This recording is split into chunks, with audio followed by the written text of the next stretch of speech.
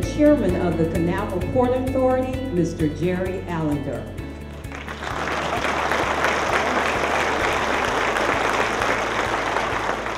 Well, I want to welcome you, all of you, for the 2015 State of the Port presentation. I am Jerry Allender.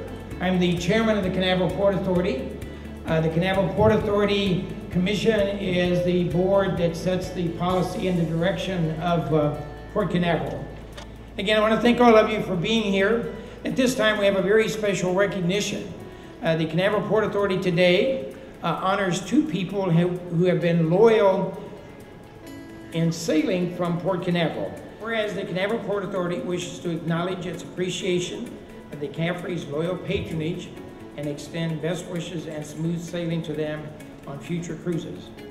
Therefore, be it resolved, the Canaveral Port Authority declares June 11, 2015 as Bernard and Janice Caffrey Day at Port Canaveral, and they are hereby granted free cruise parking at Port Canaveral for life, done and ordered and adopted 20th day of May 2015 at the Canaveral Port Authority, signed by myself as chairman and by Thomas Weinberg as secretary treasurer.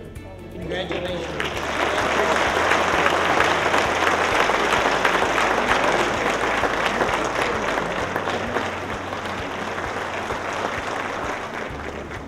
So we want to welcome you today on behalf of our commissioners and the staff at the Canaveral Port Authority.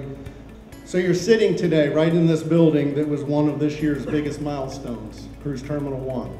Our largest cruise terminal, 186,000 square feet. We have the three largest cruise terminals as well as several other cruise facilities. You had it in Jacksonville and Tampa. It's a dynamic part of the Florida economy. And that, coupled with the 60 million people plus that come into the Central Florida, is a powerful two vacations in one. Come play and stay and then get on your cruise, or wear yourself out in the theme parks and then relax.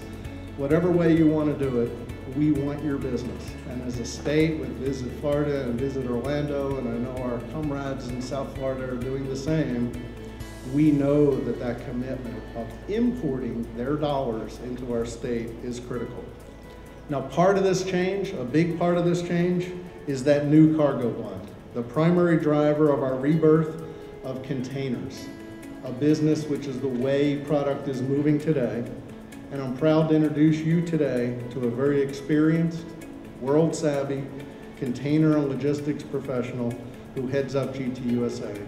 Mr. Peter Richards, and I'll let Peter introduce you to GTUSA. Thank you.